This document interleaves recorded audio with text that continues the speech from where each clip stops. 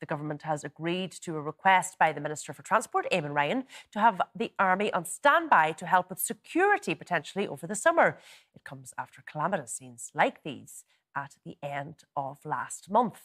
Also, the government says some early work is underway on legislation that could lead to the return of mandatory mask wearing in certain circumstances. The move is being seen as precautionary, with no immediate plans to introduce it in the Dáil before summer recess. Well, here's what the Justice Minister had to say. So this is simply a mechanism that we're going to put in place that would allow a number of members of the Defence Forces to be trained up in security screening. It would not be public facing, so it would be there to help a lending hand should they need it. But obviously we hope we won't get to that point. And really this is only being proposed for the summer months, where we know it's going to be extremely busy and is busy at the moment. Emer Higgins and Jed Nash are still here, and we're also joined by Bauer Media's political correspondent, Seán Defoe. Seán, give us a bit more detail here. What's involved in this contingency plan?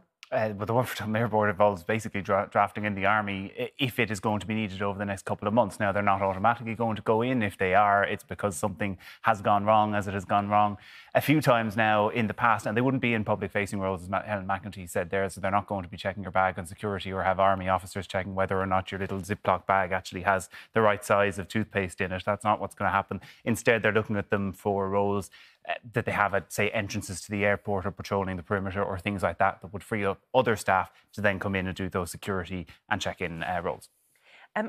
What period of time are they looking at, and how many airports or Army staff do they have on standby? So it's going to start on the 6th of July and run basically through August. You're looking at about a 6-week period at the busiest time of the year, and probably up to about 100 Army staff are going to effectively be on standby for this. They have to do a little bit of training to get them ready for the roles and just to comply with airport security and all that kind of thing. But they'll probably still be stationed at the 2 barracks somewhere in Dublin, and if there is a big issue with the airport, then drafted in. Although you imagine if there is a huge issue and people are suddenly missing their flights, that just drafting them in with an hour or 2 hours notice probably isn't going to make a huge amount of difference at that stage.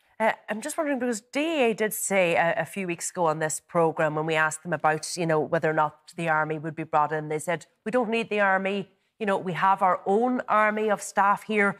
What's changed?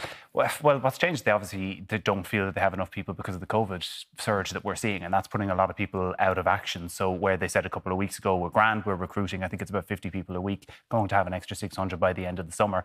But now they're also facing a lot of people being out, at short notice. And that's what's led them to do this precaution measure. They say they hope they won't need it, and I think everyone kind of hopes that they won't need it and everything will be fine. But that's why they put it in place. What do you think of this, Jed Nash? I mean, all the politicians said the DAA needed to have a contingency plan in place. You couldn't have scenes like we saw a couple of months ago repeated across the summer as the airport got busier. So do you welcome this? Well, the sound you're hearing now is the sound of chickens coming home to roost. We know that during the height of the pandemic, even though the Dublin Airport Authority were drawing down millions upon millions of euros in state supports through the wage subsidy scheme, they were still letting many, many hundreds of staff go through what they termed a voluntary redundancy scheme. So I remember the phrase that the CEO used, it was really vomit-inducing. Rightsizing the airport. They weren't aware when, flights were going to come back to normal. They thought it was going to be 2024, 2025. This is all on DAA management. And let's be frank about this. I mean, I heard today from the Director of Communications when he was saying, this is a case of one state agency helping another. It's not, the ESB helping out another commercial semi-state agency. This is calling in the Army, the military force in our country. I know, but we also just have to, suppose, deal with the reality of the situation at the moment. If there are more problems like the ones we saw last month, do the Army need to be brought in? See, I mean, this was a failure from a resource planning perspective from Dublin Airport Authority. Yes, but do the Army need to be brought in? Well, I can't make that call because I'm not aware of what the actual needs are. Do you have any issue with the Army being brought in if they are needed? That decision has been taken. It's a contingency, as we understand it. We don't have all of the details, but DAA could have seen this coming. What they did was they essentially, got rid of some of the staff. They used the opportunities provided by the pandemic to actually, as they say, right-size their staff. In fact, what they did was get rid of some very, very essential staff and had a rehiring staff, some of them who used to work there, on actually lower rates and poorer terms and conditions. So this has been a bad experience, a bad episode for DAA management. They haven't come out of this well. I'm conscious too that PT4, the Army Union, or one of the Army unions, has come out today and said, look, we are not here to solve private companies' HR problems. They're not happy about being called in, are they, Emer?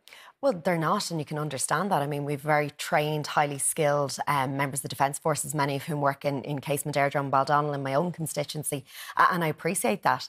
And they stepped up to the plate when we needed them to do other tasks during COVID-19, and we're all so grateful for that. And none of us want them to be working in Dublin Airport, that's for sure. This is absolutely precautionary. Like, before politics, I came from the private sector. We always had what were called BCPs, business continuity plans. This is what this is. This is a situation where if COVID means that people can't come to work in Dublin Airport Authority, what we need to make sure is that people can still catch their flights. This is a precautionary plan that we're putting in place in the event that that happens. While Jed is right, people were let go during the pandemic. That happened in airports right across the globe. This isn't just a Dublin Airport issue. This has happened in the UK, it's happened in France, it's happened in Italy. And to be honest, and what we're doing here in Ireland, and if you just let me finish, Jed, what we're doing here in Ireland is we're taking action to make sure that people aren't going to lose their family holidays. I mean, in the UK, they're not taking this action. Instead, they're asking airlines to cancel flights. What we want to do is make sure that people can get on their flights. That's what we want to do. OK, and very briefly, Seán, there are still lots of issues within the airport. You only have to look at social media to look at, you know, the rubbish, to look at some of the queues, to look at the baggage issues. They're huge. It's been a total disaster of management for the last while. And, like, politicians quite often get into this thing of let's call in the army. It hasn't already been for the airport. You know, rhododendrons in Killarney National Park, let's call in the army. It's been all these different things, and now it is actually getting done. But this isn't going to solve all those problems, because it's not going to provide extra baggage handlers for the check-in desk for the airlines. A lot of the problems are actually now with the airlines themselves and the COVID problems that they have. So, look, I think it's a bit ridiculous and farcical. I would tend to agree with PD4 that if you're bringing in the army to solve a private company's problems, the private company hasn't done a very good job managing their business.